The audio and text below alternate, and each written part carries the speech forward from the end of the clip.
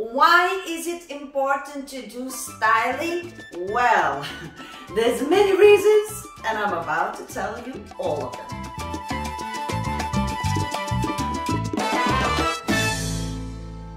Hello everybody, welcome to my channel. Rasa the dancer is here. And of course, I'm ready for Christmas, I'm waiting for my family, but I'm still thinking about you. So this particular video, we're gonna be talking about styling because I actually go out dancing, I talk with a lot of people, and a lot of people are kind of like, we don't wanna do styling, or we wanna focus more on the partner work, or we don't wanna do online classes because we cannot do partner work, and we don't wanna be doing things on our own. And it's all fair enough, but there are so many reasons why you should do more work on your own rather than with a partner.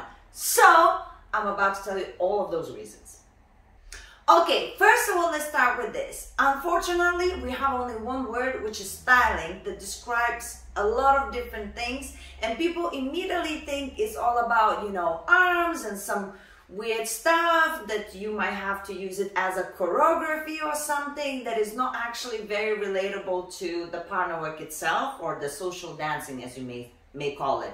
And that is absolutely not true. It depends where you're gonna go, what you're gonna get. Of course, some teachers teach choreographies and styling that doesn't make a lot of sense, but it's fun, but it's maybe not as easy to apply to your social dancing. But my workshops, for example, and so many other people workshops, we actually focus on the styling that you use in the partner work. So we actually train different steps and different positions of the arms and different positions of the body movement that actually you could use in the partner work. So styling, don't be afraid of that word, and don't think that just because it's styling, it's not going to be usable. And especially when you're dancing crossbody salsa, you know that part of crossbody salsa is letting go of each other and actually doing a part of shine section.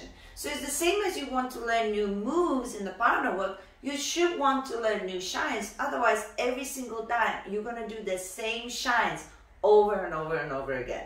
So styling is just one word, and it's both for men and women. We have different kind of styling, of course, but it's one word, but it represents so much more, so don't get put off.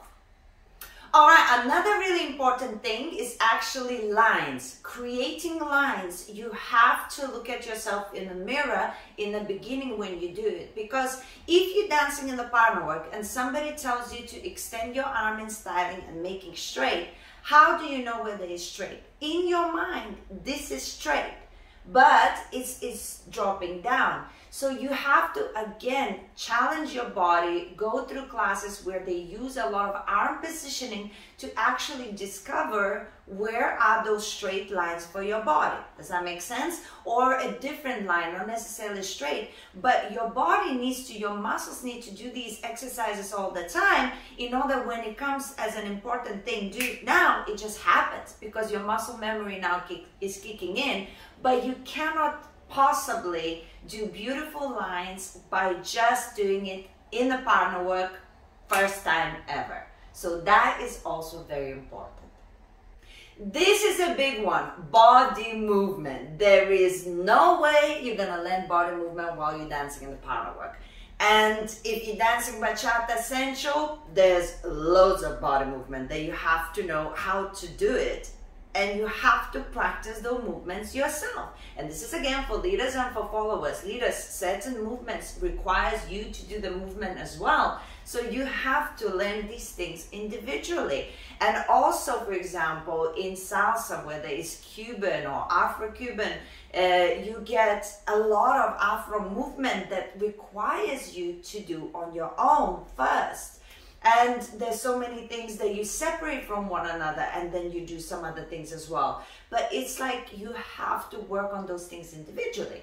So then when you come into the partner work and you're trying to do all of these crazy stuff, you actually know what's going on, rather than you just come in and you hear, okay, now we bend, now we extend, and you're going, yes, oh, my Christmas tree. Does that make sense? So you have to work on yourself individually for the body movement in order for it to work in the partner work. Now, let me tell you why you should actually focus more on working on individually yourself than the partner work. In the partner work, when you start learning all kinds of crazy things, one of the things that you struggle with the most is balance, whether you're leading or following. Because you're going to be turning, you're going to be attached to another person, you need to travel, sometimes you need to do explosive movements, and unless you know where your balance is and how to hold your own weight, you will always be dragging your partner with you. And again, this is both for leaders and for followers. How do you find your balance? You cannot find your balance while dancing with somebody else. You don't know where it is because another person is attached to you. That's why you have to do exercises, specific routines, specific movements that challenges your body, that you can discover where your balance is. So in the partner work, you are holding your own weight and you make the experience so much better. So you cannot find balance unless you do that work yourself. Now I'm going to leave you with this. Please join in online workshops, okay? Everybody is very worried about the online workshops. They don't want to be doing it on their own with the Zoom. They think it's not going to work or it's not going to be productive. And you are absolutely wrong. And you don't have to join in my online workshops, which I have on dancewithrasa.com. If you go there, you see I have a membership platform. You can join in. We do workshops and we work on all of these things. But there's many more. So I'm not just promoting myself. I'm just saying do any, any at all. Because it's so important to keep on practicing these things on a regular basis. And if you only go to a styling workshop, because the styling workshops don't happen very often. So if you go to a styling workshop once a month, it will give you not a lot of benefits. You will have more information, but not enough practice. You need something on a regular basis. And with online classes, you not only have that online support, but you also can do it regularly. If you cannot join it, you get usually the recordings of the classes, so you can watch them in your own convenience, but you can actually keep on practicing once a week or twice a week and keep on trying and do the best you can, because it's really hard to motivate yourself on your own. So join in online class, whether it's mine or somebody else's, just do it. Thank you for watching, guys. Hopefully that was useful. Please, in the comments, let me know if you think there's another reason why it's good to do styling. Is there something that I missed out? And also, if you have bad experience with styling classes or you don't enjoy them, could you please tell me in the comments why is that? So I could actually do some research and understand a little bit more where all of those things coming from. Now, I'm sending you my kiss. Subscribe if you haven't subscribed, and check out these other styling videos. And I'll see you soon, guys.